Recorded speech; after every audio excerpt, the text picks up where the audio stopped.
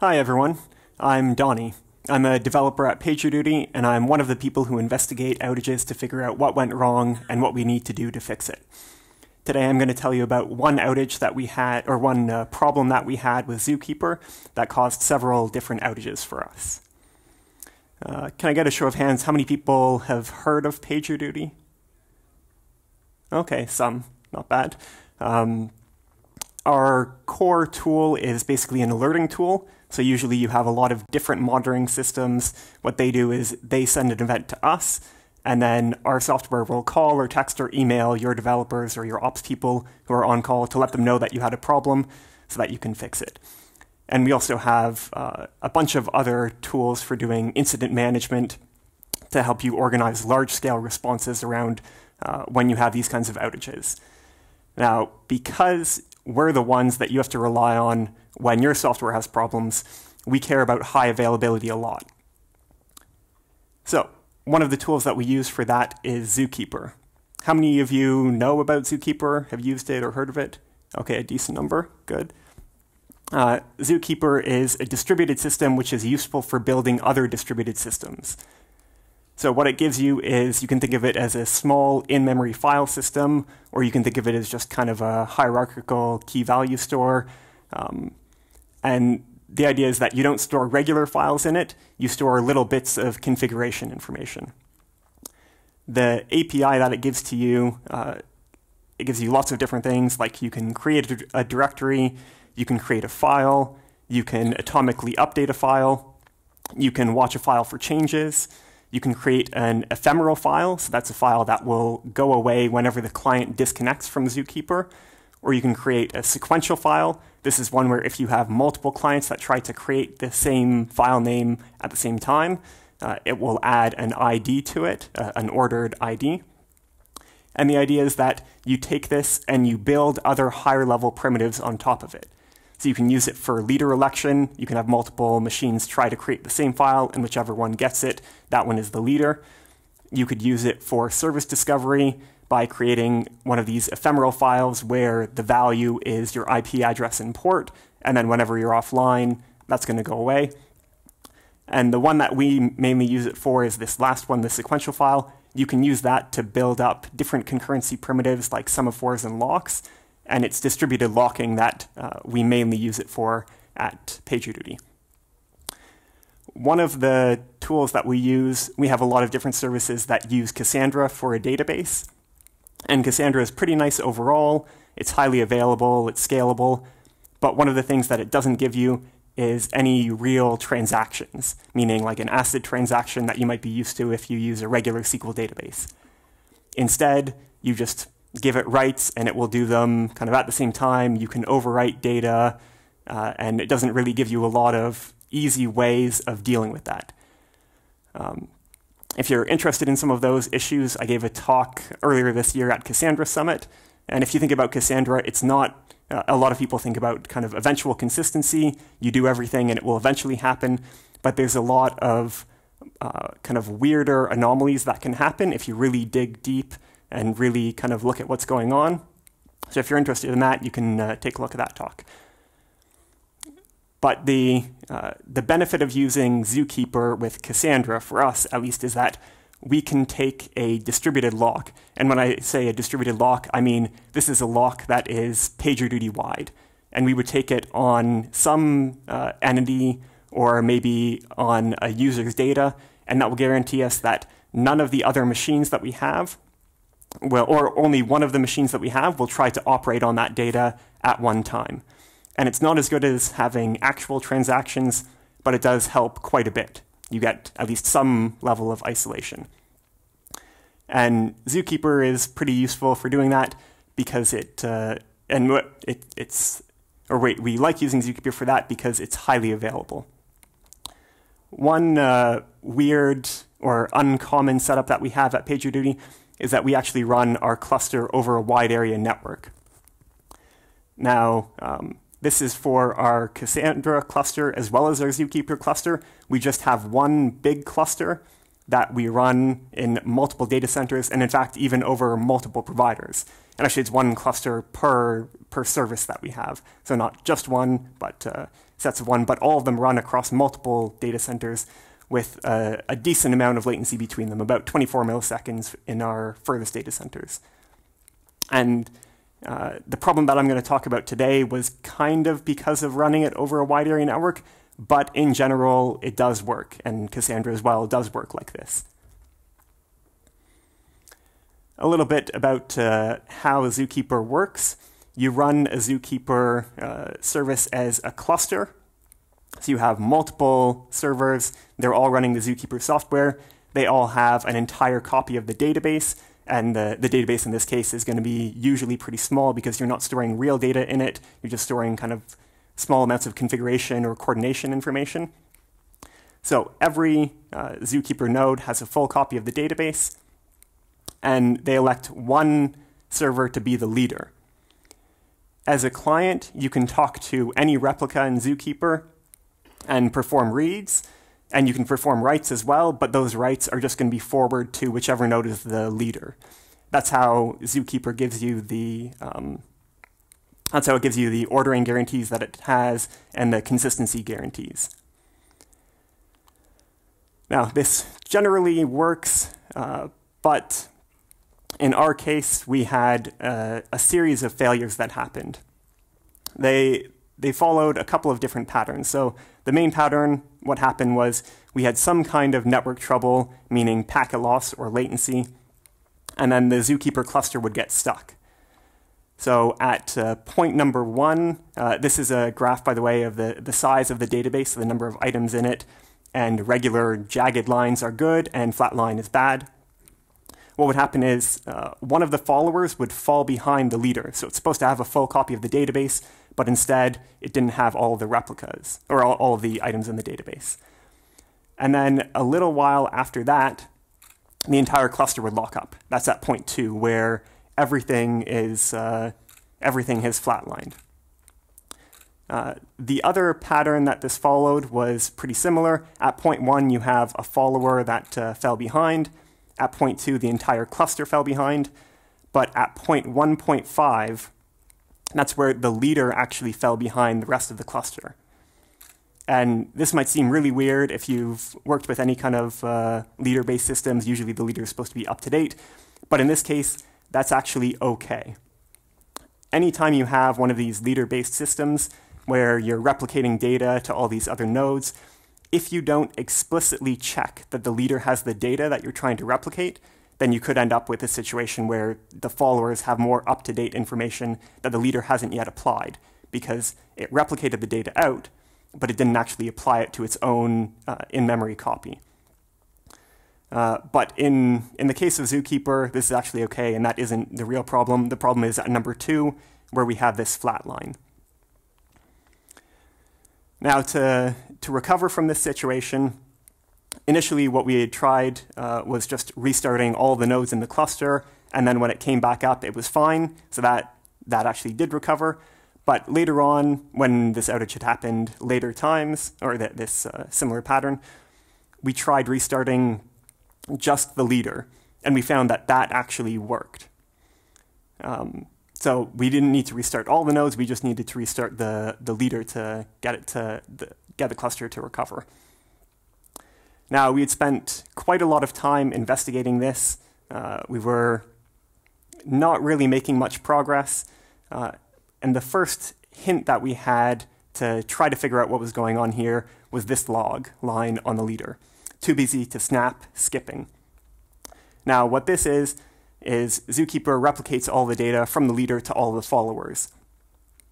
And it keeps a transaction log of all the operations that have happened, and it also keeps a snapshot. Every once in a while, it will just write out the entire state of the database to disk so that it will be able to recover faster. And this this takes not very much time because the entire database is, in our case, less than a megabyte. But if it's already in the process of writing out one of these snapshots, when it goes to write it out a second time, it won't write them in parallel. Instead, it will just skip the second one, and it will wait for the first one to finish, and it logs this line that it was too busy to take a snapshot. So we decided to try out some fault injection, trying to replicate this. there's a tool that we used, which is pretty useful, called SSHFS.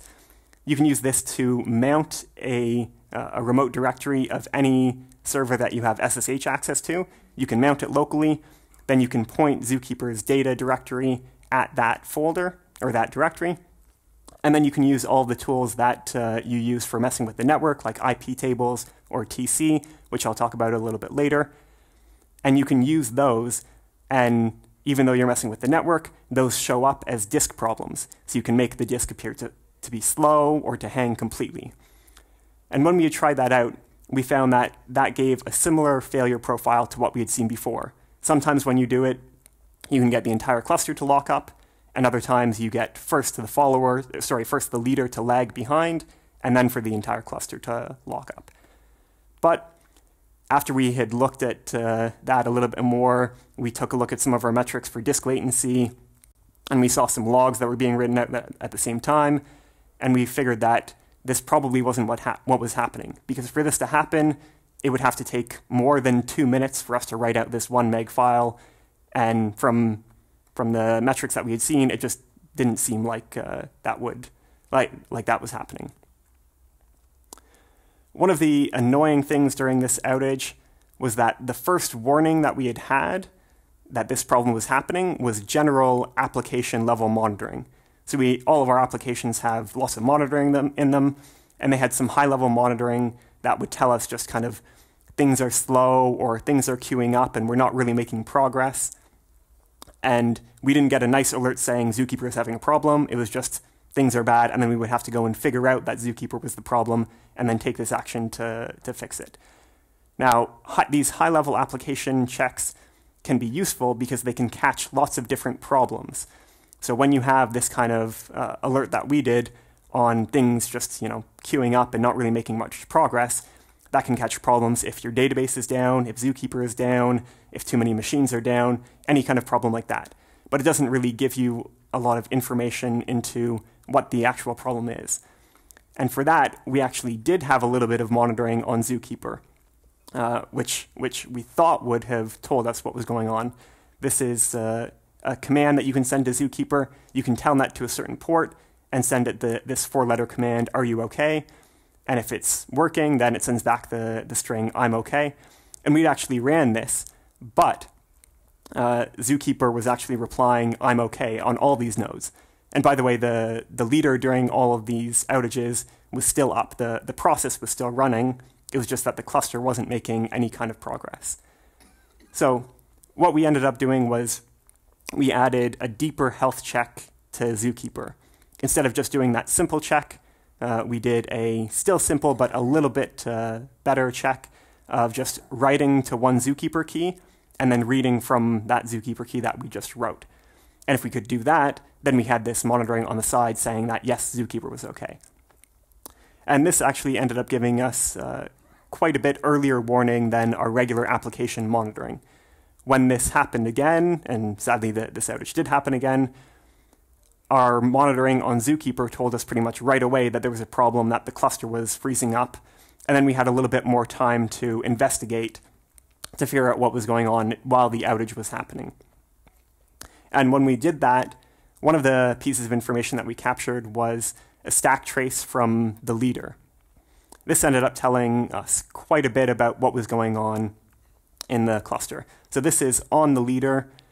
At point 1, we have zkdatabase.serialize snapshot. This is the code where we are trying to send a snapshot from the leader to the follower. So in the case where the follower falls behind, it can't just catch up from the transaction logs from the leader. It just gets an entire snapshot of the database to then rejoin the cluster and be useful again. So on the leader, at point 1, we're sending this snapshot to the follower. At point 2, we are serializing one individual data node. This is just an item in the database. And then at point 3, and we have to enter a synchronized block on that. So we're taking a lock on that item in the database while we're serializing it. And then at point 3, we're doing a socket write. So we're writing over the network. And what we saw was that this thread was hung at this point for quite a while. I think it was a few minutes that we had waited to get another stack trace. And it was stuck at this point the entire time. Now, this actually tells us quite a bit about what was going on if you dig into the other threads that are on the leader for ZooKeeper. So the way ZooKeeper works is to process requests, it has kind of a chain of threads. So you may have heard it called SEDA before, Staged Event-Driven Architecture. You have a chain of threads that will process the requests that are coming into ZooKeeper. And we also have one thread per follower. These are called the learner handlers. And those are the ones that handle requests from other ZooKeeper instances. Now, when we need to send a snapshot to the follower, we go and we have to iterate over every item in the database, serialize it, and send it over the network. So we're entering synchronized blocks and then leaving synchronized blocks for every item in the database. But then at one point, for whatever reason we don't know yet, it hung and it would keep that lock on that individual item, this synchronized block. Now, the problem is that these other threads that process requests, they also need that lock if you're doing an operation that operates on that item. So if a request comes in, then our request processor threads need to take that lock as well. And by the way, these request processor threads do things like, so first of all, receiving the data, they write it out to disk, to the transaction log. Then later on, it will replicate it out to the followers. And then the last step is applying it to your own in-memory copy of the data. So now we have one of these threads with the Java synchronized blocks and the lock on this one item, and then we have another thread in our request processor that is trying to take that lock as well. So when this happens, we just have a deadlock, and that's why the leader can't make any progress. But this also explains why we had these two different manifestations of this failure. Because depending on what kind of operation you're performing, you might need to take a lock at the beginning of the request processor chain, or you might not need it till the very end. So if it was the kind of operation where you don't need it to the end, then you can still replicate that data out to all of the followers. You just can't update your own in-memory copy. So that's why we had the two different ways that this failed. This is the snapshot code that ZooKeeper uses to serialize that data. What we have here is we enter the synchronized block for the node. We call output.writeString and output.writeRecord. Those are the ones that are writing over the network and could potentially block. And then we get a copy of the children. Remember, this is kind of a file system or a hierarchy. And then outside of that lock, that Java synchronized block, we go and we iterate over the children, and then we just recurse and call it again. And it's at that point one of those output.writeString or writeRecords that we're hanging. Now, we know most about what was going on, why this failure, or kind of what was happening with these two different failure cases. But there's still one other part that we don't know yet, which is why didn't one of the followers take over? ZooKeeper is a replicated system, so you have the leader and you have all these followers, and the followers are supposed to be able to take over if the leader isn't doing its job.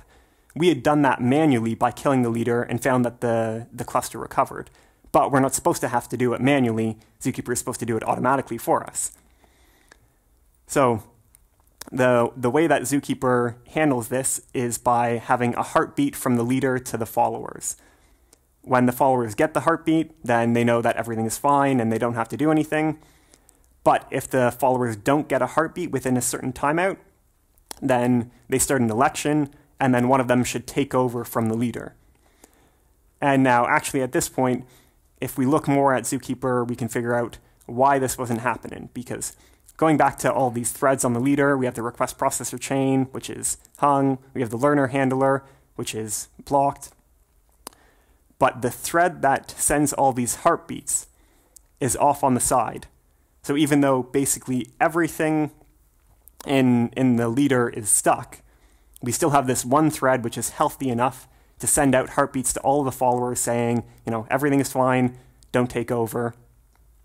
And because of that, the leader process can still be up, but nothing actually happens. The leader isn't making progress. So we know most of what was going on, why we had these two different failure cases, why one of the followers wasn't taken taking over, but we still don't know why that network write was hung for so long. So to figure out that, we need to dig into TCP behavior a little bit. Here we have a connection from between the follower and the leader, and assume that we've already established the connection, we've done the three-way handshake, and then the follower has requested a snapshot from the leader. Starting from that point, the leader would send a bit of data to the follower, and then the follower's kernel will reply with an ACK to let it know that it had it, that it got it.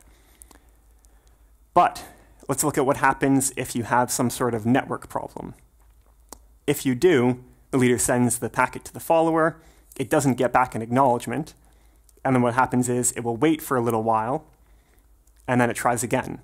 So this is the TCP retransmission timeout, and it is at least 200 milliseconds, but if you have a good connection, it'll be pretty much 200 milliseconds. Now, if you still don't get the ACK, you try again using still 200 milliseconds, and then if you still don't get it, you start doubling the timeout. So now you wait 400 milliseconds, and then you try again. And then you wait 800, and you try again. And you go up to a maximum of 120 seconds and 15 different retries. And if you put all of that together, these are the values from Linux defaults. We have the retransmission timeout offset and the retries. When you add all that up, you end up getting 15.5 minutes. So that's how long a socket write can block for if you have a network partition in between them. And that's actually a lower bound. It could go higher if your TCP retransmission timeout happened to be higher. Maybe you had like a little bit of network trouble before, and so it would have bumped it up. So during this whole time, 15.5 minutes, if you're doing a socket write, it's going to be blocked for that entire time.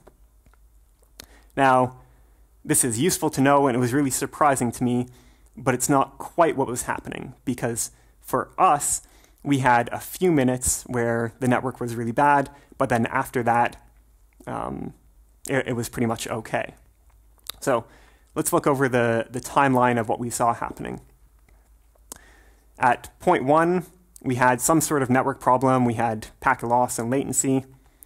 Number 2, one of the followers would fall behind, and then it would restart, and it would request this snapshot from the leader. Number 3, the leader begins to send the snapshot to the follower. Number 4, the snapshot transfer falls. This is where we have that really bad packet loss, and the socket write call is just hung. Number 5, the follower ZooKeeper will restart because it couldn't get it in time, and because of that, the kernel will close the connection that it had open, or at least it will try to. At number 6, this is just a few minutes later, the network heals, but at number 7, we found that the leader was still stuck and the cluster was still in a bad state. So to dig into why that was happening, we need to look at what happens when we close a connection and when the network heals. So this is the regular TCP close connection, starting from an established connection. When one side wants to close the connection, they send a FIN packet to the other side. The other side replies back with a FIN ACK. And then once you get that, you reply back with an ACK, and you set a timer for 60 seconds to wait for more packets to come through. And then after that 60 seconds, you consider the connection closed. And when the ACK gets to the other side will consider that connection closed as well. That's what normally happens. But let's look at what happens when you have a network partition in between. We have similar behavior to just sending regular packets, except it's a different configuration parameter for the number of retries. So when you're sending the FIN packet, first you do a retry, again it's a linear retry, and then you have 8 retries, but then after that, if you still haven't heard anything back, you just mark the connection closed. And all that, if you work out the math on that one, it ends up being just 1 minute and 40 seconds. So if we combine those two together, you can see that if you tried to close a connection at the same time as the other side was trying to send you data, but you had a network partition, the one side will consider it closed after 1 minute and 40 seconds, but the other one takes 15.5 minutes before it considers it closed.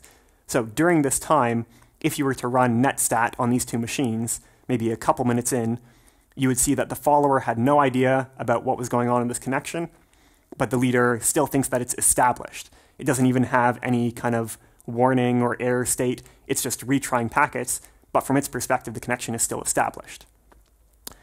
But we had said before that the network had healed after a few minutes, and TCP actually has a way of recovering from this. If you get a packet for a TCP connection that you don't know anything about, you're supposed to reply with a reset packet. This tells the other side that you don't know about the connection and they should stop trying. Once they get that reset packet, they'll mark their connection as closed. And we were only seeing half of this. We weren't seeing the reset packet going back, but we were seeing that packet coming through on the follower. But the reason why we were seeing that packet come through is because it was being logged in syslog by IP tables. This entry shows this is on the follower. We received a packet from the leader, and we dropped it. Because of that, the leader will keep on retrying. We keep on dropping that packet, and we don't send back any reset. So they still think that it's established until they go through that really long 15.5 or more minute timeout. Now, the reason that we were dropping these packets, well, to find that reason, let's look at our firewall rules. This is a pretty typical IP tables firewall. First, you say that you want to accept any connections for an established, any packets for an established connection or for related, meaning if you're in the process of opening it or closing it, then you allow whatever ports you want, and then at the end you drop every other packet.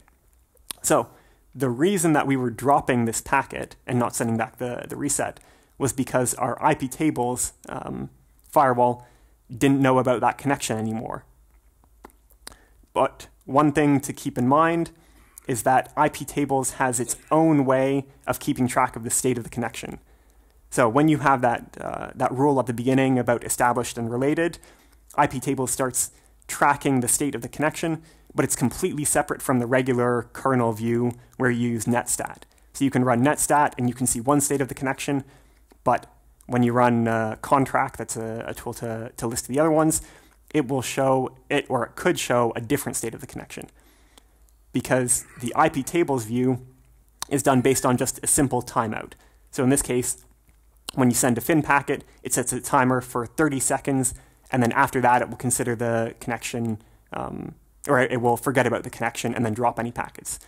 But if you keep on sending fin packets, it'll keep on bumping up that 30-second timeout. So what you can end up with is, on the follower, when you send the fin packet to close it, the kernel view will take about 1:40 or 102 seconds for it to mark it as closed, and it'll be in fin wait that whole time. But IP tables can have this different view where it's setting these 30-second timeouts, and it can actually forget about the connection after 80 seconds. So with this case, if you ran netstat at the 90-second mark, you would see that you still had a connection. It would be in fin wait, but if you received a packet, IP tables would drop it, saying that it wasn't related to any established connection. So now we know quite a bit more about what was happening. Starting from, we have some packet loss. One of the followers will fall behind, and it requests a snapshot. The packet loss continues, and then the follower closes the TCP connection. After a little while, the follower's connection tracking module will forget about the connection, and now at this point, the leader is stuck because the leader's connection is stuck, and then the leader ZooKeeper as well is stuck for about 15 minutes, even if the network heals after that point. So now, because we know about we know more about what happened, we can reproduce it. So the way that we can reproduce it, first we want to make the follower fall behind. So we can use this command, tcqdisk.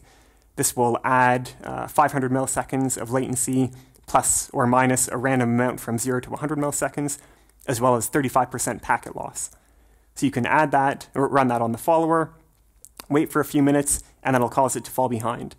And actually, an easier way of doing that is just killing the follower process but this gives a nice excuse for showing a useful command, and there's nowhere else that I can really put it, so I used it here.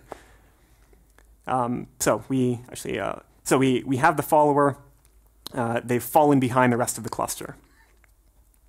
Next, what we can do is we can remove that latency and packet loss from the follower, and instead add a bandwidth restriction. So those are the commands in the middle there, the qdisk add commands. Next, we can start the follower ZooKeeper process again, and then it's going to request a snapshot from the It's going to request a snapshot from the leader. Yeah, but wait, request a snapshot. Yeah. So what we want to do though is now we're in the middle of sending that snapshot. So what we want to do is we want to pause it right then, so we can block the traffic to the leader, and then remove that bandwidth restriction that we added. So now at this point, the transfer has been started. It's right in the middle. You still have an established connection on both sides. So we can kill the follower, and then the follower will try to close that TCP connection, and we can just wait for a little while. We've blocked traffic. So you can monitor this at this point using this contract-L. You can see what the state of the IP tables connection view is. And so after about 80 seconds, you'll see that go away. And at that point, you can allow traffic to the leader again. If you ran netstat at this point, for a short period of time, you would still see that connection on the follower. But the IP tables has already forgotten about it, so any packets that are coming through will be dropped, and it won't send that reset connection back. So now, at the end of this, we allow traffic to the leader, and we have a completely healthy network, but you have a TCP connection that is completely stuck. So this works to reproduce it. Now, everything up until this point has been pretty general. It applies to just kind of TCP behavior on Linux and what happens in ZooKeeper. But there is one other part of our setup that's a little bit rare, which made this slightly more likely to occur. It would still occur without this, but this made it just a little bit more likely, and that's with IPsec. I'm curious, how many people are using IPsec in production? Show of hands. Like 5? 5.5? IPsec encrypts all of the traffic between your machines. So it can be pretty useful because instead of having to configure each individual application to enable encryption or that kind of stuff for each one, or if it didn't support it, then having to set up S-tunnel or something like that, instead you can just enable IPsec, and all the traffic between the machines will be encrypted. The way that this works is anytime you want to send data, TCP or UDP data, whatever, it will first be encrypted by the IPsec code, and then it will be sent as this ESP packet, encapsulating security payload.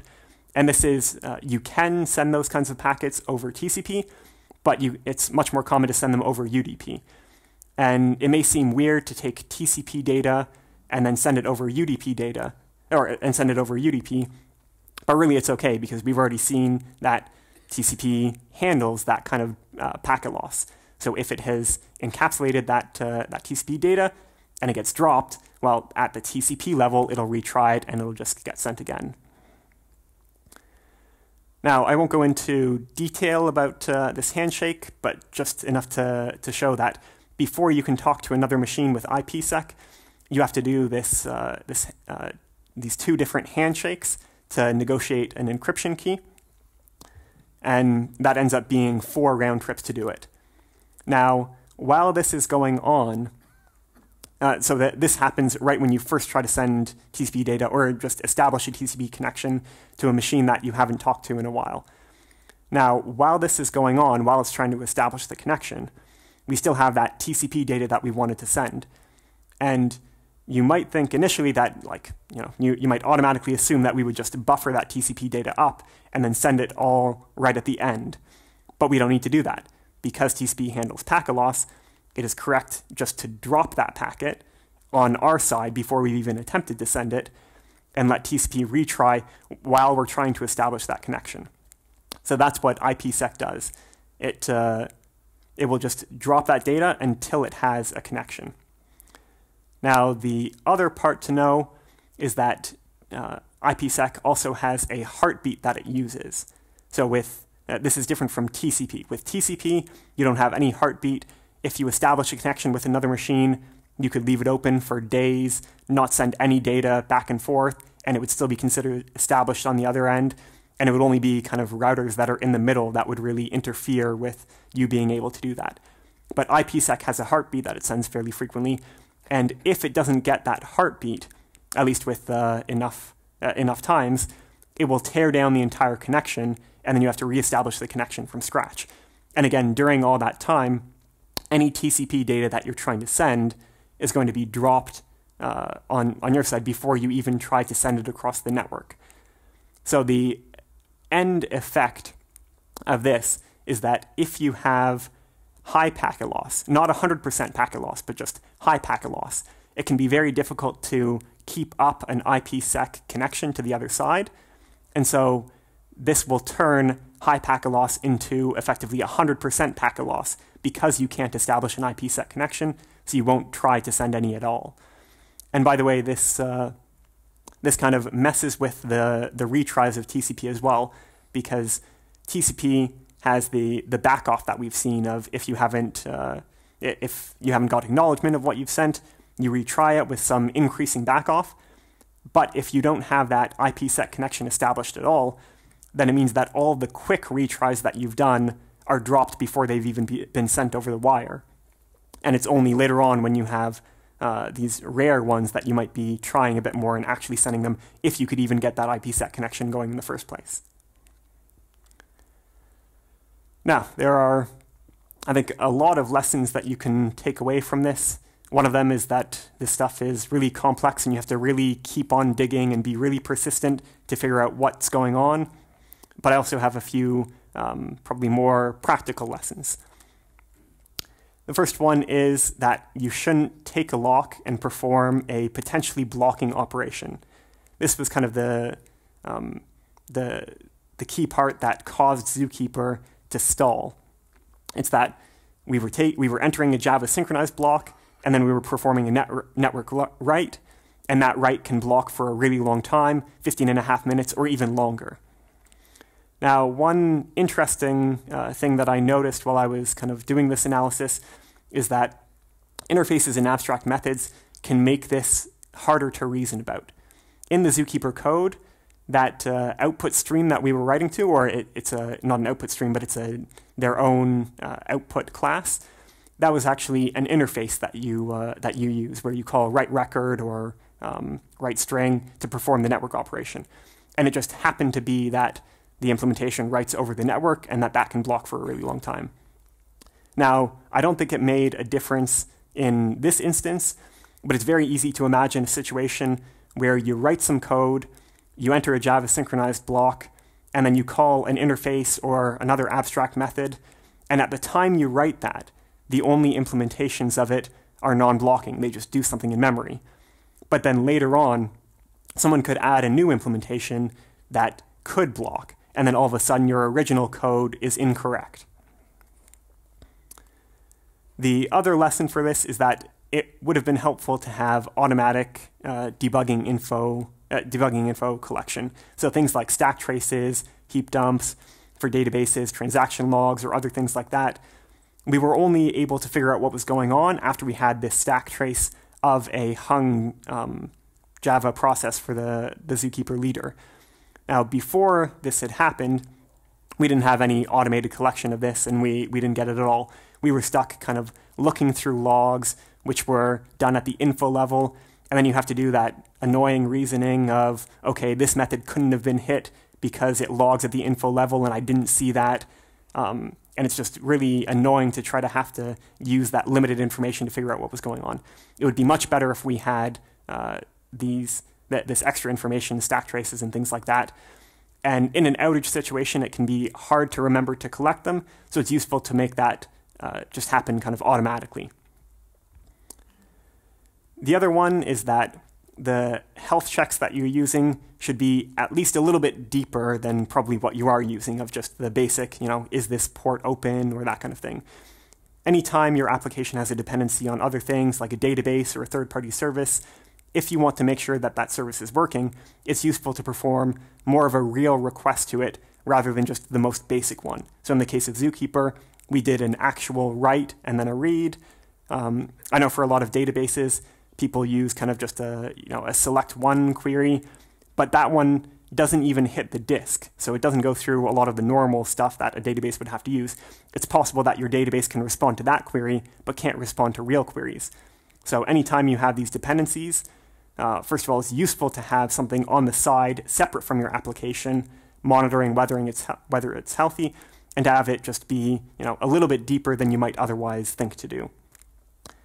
Now, the other thing, which is applicable more to just kind of distributed systems in general, which I think is a pretty big problem, is that anytime you have this kind of leader-follower-based system, if you're using heartbeats or some other health check like that to prevent followers from taking over or from trying to take over and become a leader, if on the leader you do anything less than check to make sure that you would actually be able to process requests, hitting disk, doing all the things that you need to do, then you can end up in a situation like this, where the only thing that's healthy is a thread telling the other followers that you're still healthy, even though you can't actually do anything.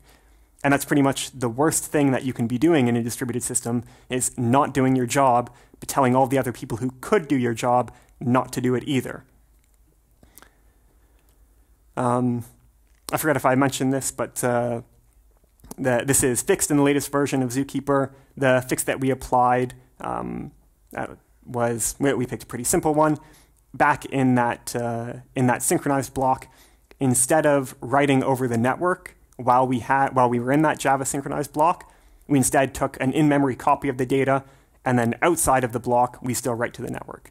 So that's a very simple fix, which means that then you're not blocking or you're not taking a lock that other threads need, so you wouldn't end up causing it to deadlock.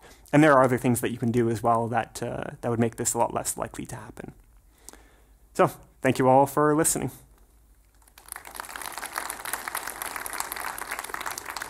One quick thing I'll leave up here. These are all the commands that I showed in this presentation, as well as a bunch of other ones that are pretty useful. Yeah, you can take pictures if you really want them right now. I'll also post the slides a little bit later. So, does anyone have any questions? Yep. Obviously, the heartbeat mechanism in ZooKeeper is not very good because, as you mentioned, it does not really check whether it's still healthy. Is that being fixed, or have you, filed a bug report or patch or anything? Yep. So the question is that the health check in ZooKeeper that's not very good, and has that been fixed? So, yep, I agree that it's not really good.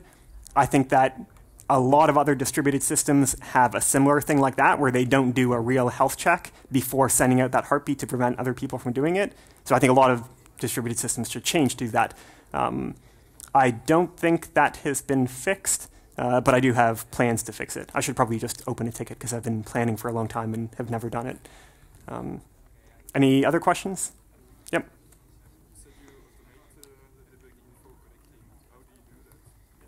How do we automate the debug info collecting?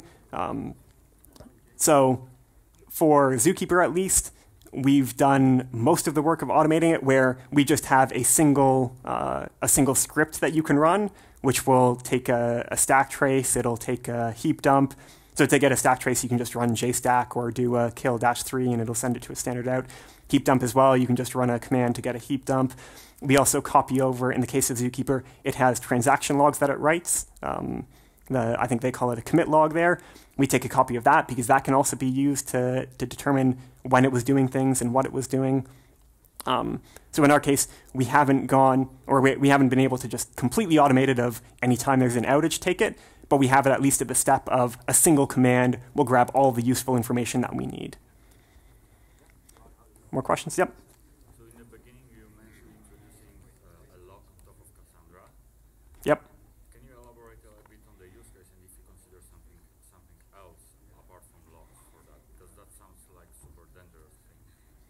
Okay, so elaborate on the use of locks when we're interacting with Cassandra. So we do that to deal with some of the consistency issues of Cassandra. What we do is typically we lock at either a pretty fine-grained level. So usually it's either all the data related to a user, or separate from that, just one individual database entity.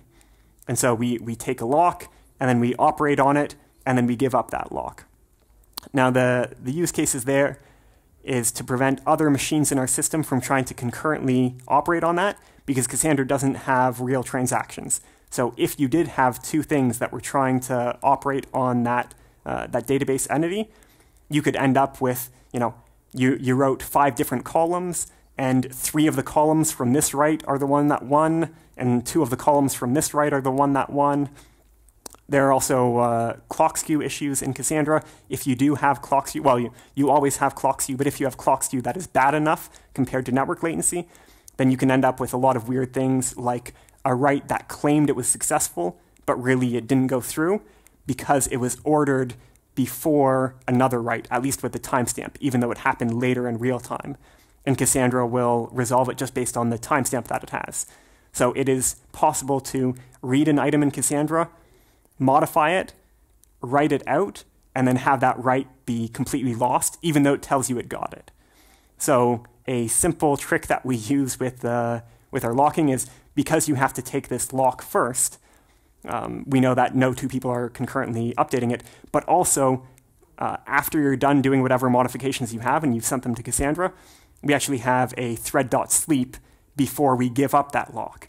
That means that we can wait out this clock skew. So we can have, I think our default is waiting 50 or 100 milliseconds afterwards, so we can have clock skew of half that amount, because one could be ahead, one could be behind. Does that answer your question? Yep, cool. Any other questions? Yep. Did you consider using network connection and read-write timeouts? Oh, did we consider using network connection, read-write timeouts? I should have mentioned this in the presentation. There is a socket read timeout. So when you're reading from a socket on a per socket basis, you can set a timeout. There is no socket write timeout for regular blocking I/O. You just can't set one. It's just done indirectly by these kernel parameters of the number of retries that you have when you don't get acknowledgement for the data that you write. You can't set any socket option saying, I only want to wait this amount of time for a write to happen. And yep. Wouldn't there have been another way to impose those kind of timeouts? Would there be another way to impose those kind of timeouts? Yeah, so for example, if you used NIO, you can use non-blocking IO, and then you can do whatever check you want about how long you're willing to wait for a read or how long you're willing to wait for a write. In ZooKeeper, it's a really old project. They were using regular blocking IO, and on top of that, regular blocking IO can be a lot easier to read. So you don't know if they re-implemented it with NIO, maybe they would have other bugs of like error handling or things like that. So it's a trade-off there. But with regular blocking I/O, you can't specify any write timeout. Any other questions? Yep. The leader is down for 15 minutes writing something. Shouldn't the health thread say something about that? If the leader is down for 15 minutes when it's writing something, shouldn't the health threads? So do you mean the heartbeat thread on the leader that's writing? Yep, so that would be ideal if it did some sort of monitoring of the health of things and knew that it wasn't doing it, but it doesn't. But that is another thing that ought to be fixed as well. Yeah, there's a lot of things that should be fixed. So like we did the simplest fix of don't do a blocking write in the synchronized block. There should also be some work done on the heartbeat mechanism there. And on top of that, it would be nicer if we tuned some of these parameters or made some of these parameters tunable so that you didn't have to have this 15-minute wait for doing a network write. It would be nicer if we could, well, what I would like to do is keep the number of retries that you do the same or even bump it up, but lower that 120-second maximum retransmission timeout, have that be configurable so you can lower it and then it would still be indirect, but you would be able to tune with that and say that, we only want to keep this connection open for 30 seconds worth of time rather than 15 minutes or even higher. Any other questions? Oh, yep. Did we change something in IP tables? What do you mean? Afterwards, to adapt for that contract module to be aligned with the kernel view of the next steps. Oh, did we change something to have the contract module not being aligned with the regular kernel view? I think that would be a really involved change. I think it's mostly for historical reasons that I think IP tables used to live outside of the kernel, but now a lot more of it lives in the kernel, so maybe it didn't have access to that before. It would be nicer if it did that, because as it is right now, IP tables just has simple timeouts. It doesn't know about the real TCP state machine. So it would be nice if it knew about the real TCP state machine, but that would be a huge amount of work to do. It would be nice if someone did it, though. Any other questions? Yep. Would it be better to use UDP instead of TCP? I mean, it would prevent this problem, but then you have to deal with ordering yourself. Yeah, so I mean, UDP versus TCP, it's a trade-off. You wouldn't just get something for free by doing that, but it would be an option. Yep. You now use IPsec. I'm not sure how things like OpenVPN is doing the setup, because that's also one of those network layers that can do your encryption, and use UDP. Is it possibly the same? Do you know? So the question is about IPsec, how it versus, and what was the other one, sorry? OpenVPN? Versus OpenVPN? Yeah, I don't know. Yeah. Any other questions? Yep. How long did it take to figure everything out? How long did it take to figure all this out? Something like a few months worth of man time. You means I feel you're paying 3 months? 3 or months? Like 2 or 3-ish worth of time, not just my time. There was other people at PagerDuty as well who were investigating this. Yeah. But I learned a lot, so I'm very happy that I did this investigation. I didn't know nearly as much about TCP before. Yep. Where did most of the time go to? Was it mostly investigating the Java code or mostly investigating the TCP stack? So where did most of the time go to? Investigating Java code versus TCP. The vast majority of time was spent not making much progress. So before we had this stack trace, so once we had the stack trace, it was pretty quick to figure everything else out. Because we had spent so much time going over the ZooKeeper code base, we even were kind of grasping at straws. We started reading there are a couple of papers on the consensus algorithms that ZooKeeper uses. We were going through trying to figure out flaws in that. Yeah, poring over the code base, poring over logs, trying to figure out what was going on, trying to reason about what might have happened. So the vast majority of time was just kind of investigating that stuff and learning the ZooKeeper code base and all of that. And then once we had the stack trace, because we already knew about, we already had these diagrams that we drew on the whiteboard all the time about the threads on the leader and the threads on the follower, we already knew that. So then it was quite quick to go from that to figuring out what was going on there, and then just a bit more time of experimenting with TCP to figure out exactly what these timings were. And I did that mostly out of curiosity. We pretty early on, or after we had done that, a lot of that learning stuff, we got the stack trace, and then pretty early on after that, we knew what we could do to fix it. But I dug a little bit more to figure out kind of what exactly was going on. Any other questions? Nope. Okay. Thank you all very much.